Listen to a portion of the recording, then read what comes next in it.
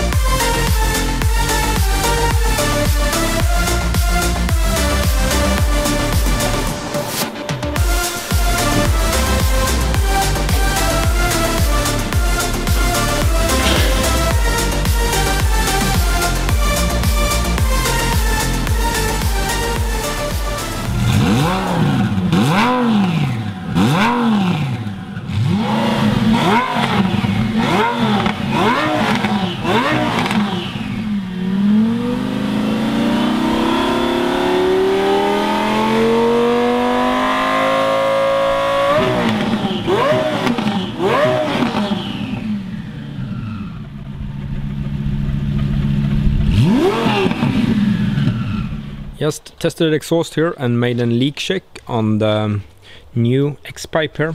So next thing, I will wrap this up in some exhaust header wrap, so I'm not taking too much heat into the carbon fiber and all the other parts here, so I keep the heat inside as much as possible.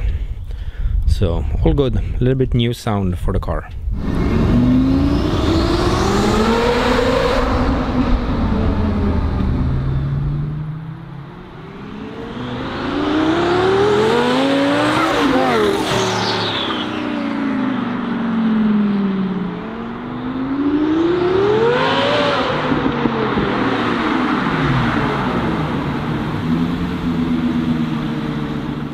Doing a wheel alignment here on the car, and here we have some adjustment shims on the sides here. You can adjust the lower arm here, and in front you adjust the toe as usual, and some shims here. Just had a ride here to adjust the boost control actually. And now it's cool, but I'm gonna show you here. The boost I want to have is this white line, boost aim, and it should be 80, like 0.8 bar here, and you can see the green line here, the actual boost 61, so it's losing a lot.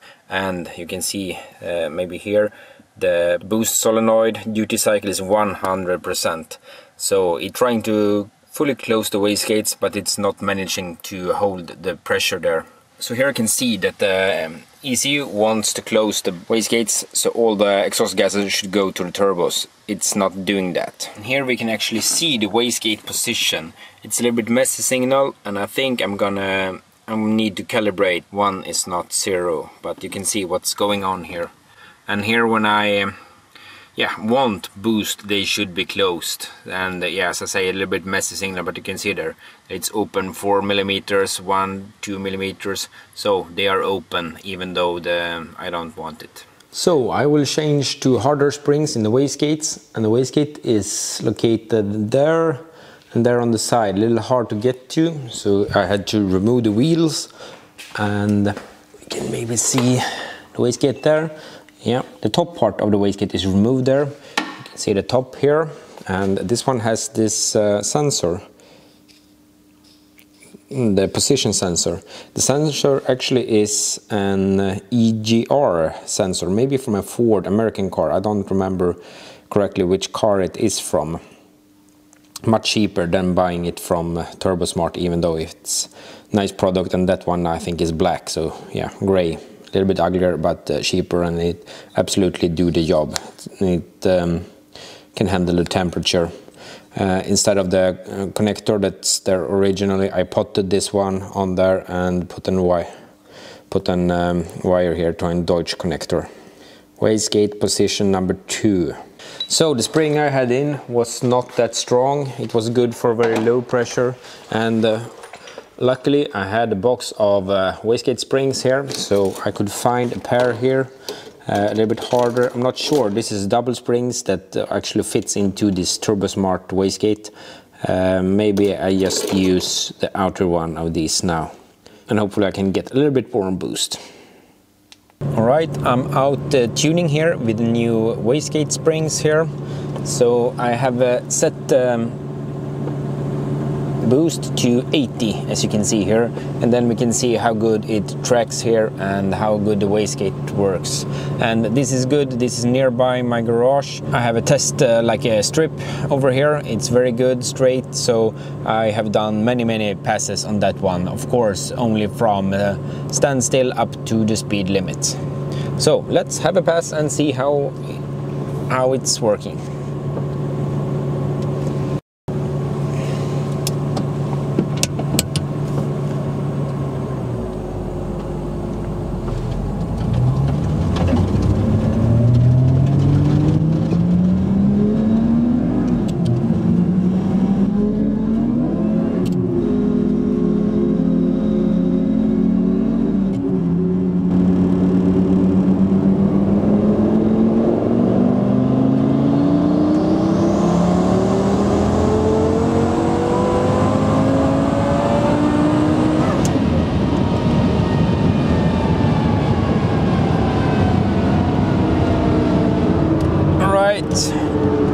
Let's pause this and see.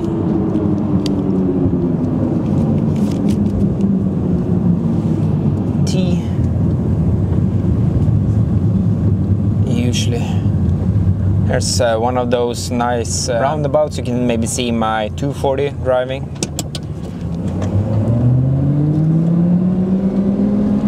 So here you can see the boost. You can see the boost aim is the straight line there, it's 80, and then you can see the booster, it's around 80, pretty spot on, so very good one. It's a very nice boost control in this Motec. And here you can see also the wastegate positions in the beginning here, when they are completely closed.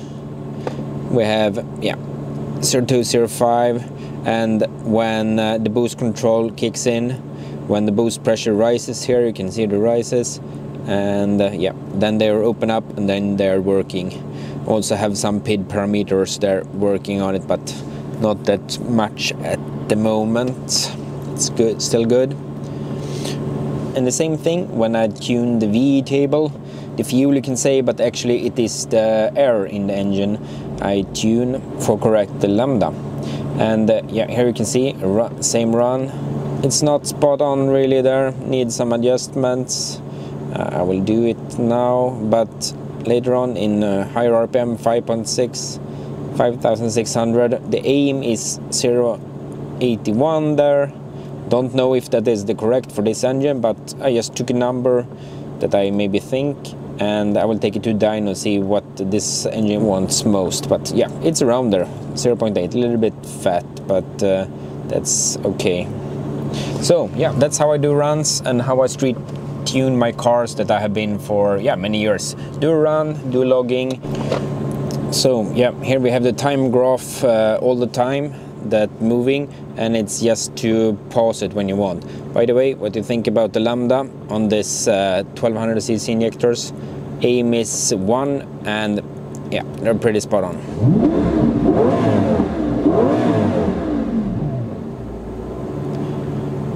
Yeah, and you can always pause it, so very good. The fire suppression system, the nozzles here is installed, and also this bracket is of titanium, of course. Yeah, and some other bolts, this is titanium. Some on the intake here, titanium. So putting in some nicer fasteners, some aluminum lightweight ones as well. By the way, the Nuke blow-off valves sounds better and better, more boost we put into this car. So yeah, I had about 1 bar, 14 psi as most, but I think that it's not as efficient as it could be. I think it should be more power at that boost, what I feel, but I have no numbers at all. So I need to go to a dyno so I can tune the intake camshafts and exhaust camshafts. It's 4 variable camshafts. It's variable intake. This one is on this solenoid. I control also by the Motec everything. So I need to tweak in that and also see the ignition, what happens with the ignition. So I think the ignition right now is, I'm a little bit safe. It's I don't have numbers of this kind of engines like I have on the 2J, how much it wants. So that engine is easier to street tune than this is now, because yeah, I'm a beginner at this. Out here doing some driving. I have been at the Mantorp Park checking drag racing. 3rd time actually I'm there. So it has been a couple of trips with the car. The car is working good. Yeah, you can see a lot of stuff here as well, because I was sleeping in a bus there. So doing some street tuning on the road here. It's nice. And yeah, not full power yet, but nice to have the car driving. Not many sports cars here in Örebro, but here we have a McLaren 720S. Very nice condition of this one. We'll see if we can do in a race.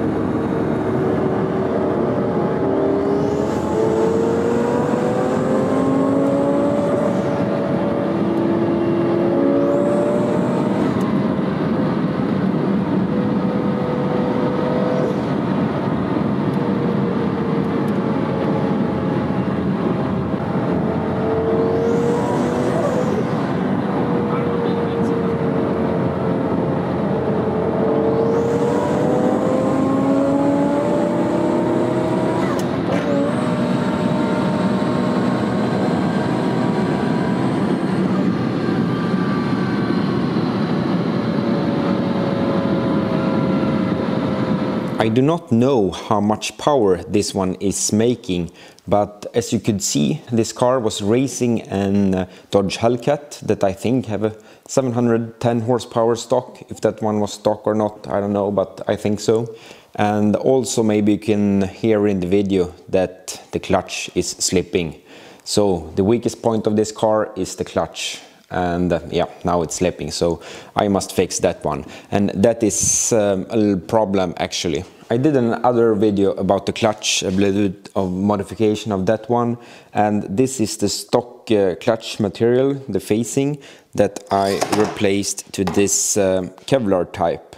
So it's 4 of these ones that I replaced, and I was a little bit unsure if this would hold up or not, but no, it will not hold up. So what I think, and put in another material that is better. I think that a round clutch facing like this, segmented ceramics instead, And the dimensions I need for this one, I was actually looking for that when I built this clutch from the beginning. So I don't know where I can find this, but I know that it is possible to find, or someone can make it. The disc should be 214 millimeters outside diameter, inside 148, and between the holes there 182.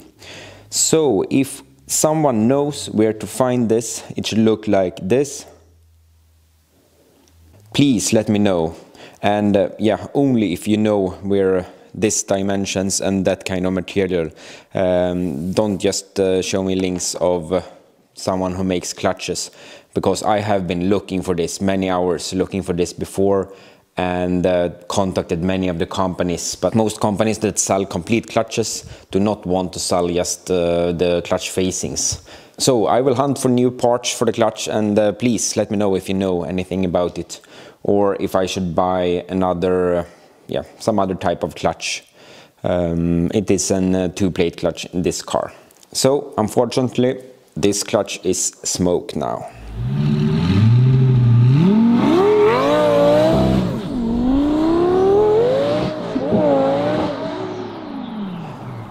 Thanks for watching, and please subscribe to my channel if you want to see more about this project and my other projects and other cars. Maybe you can help me to 100,000 subscribers, and then I think I will get the silver play button from YouTube. That would be really cool. Thank you.